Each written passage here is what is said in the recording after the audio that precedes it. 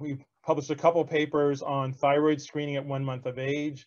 We found that about 10 to 15% of these babies do have abnormal thyroid functions, not on the initial screen, but actually by a month of age, it shows up. So a small percentage of these babies do go on thyroid replacement. They usually are on it for about until they're 3 years old, which time they're almost all able to be weaned off by endocrinology. Another thing is we don't use prophylactic hydrocortisone, but there are babies that we will use physiologic hydrocortisone, initially stress dose, for blood pressure instability that is not related to septic shock, that these are low blood pressure values, and these babies might be on 4 to 7 days of hydrocortisone. Most of them are able to wean off in the first week, but a subsection, again, about 10 to 15%, every time you wean off the hydrocortisone, they end up having low blood pressure, start to fall apart in terms of their cardiopulmonary status. So in those cases, we leave them on physiologic and let them outgrow it during the hospital stay.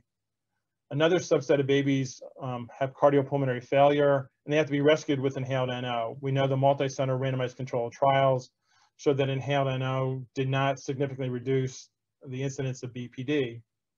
However, if these babies have pulmonary hyperplasia due to preterm prolonged rupture of membranes and or pulmonary hypertension, many of them, the only reason they can survive is that NO was used to treat their pulmonary hypertension. And usually these are babies that after surfactant, after appropriate lung management, they're still requiring more than 60 to 70% oxygen. And often you have echocardiographic evidence of the pulmonary hypertension. They're placed on NO, and very soon they often are down to less than 30% oxygen. Other things that we've been doing, we do probiotics since 2014.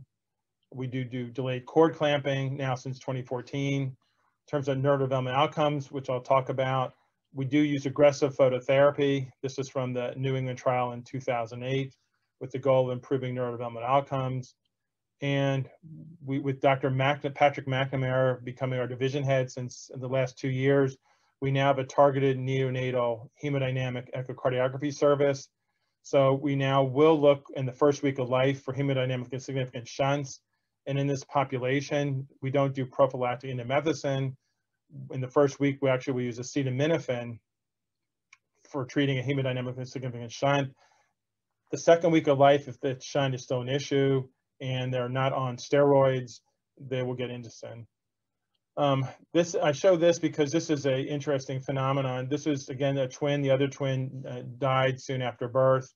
Another 22 and 1 7-week twin, IUGR for 22 weeks, 394 grams.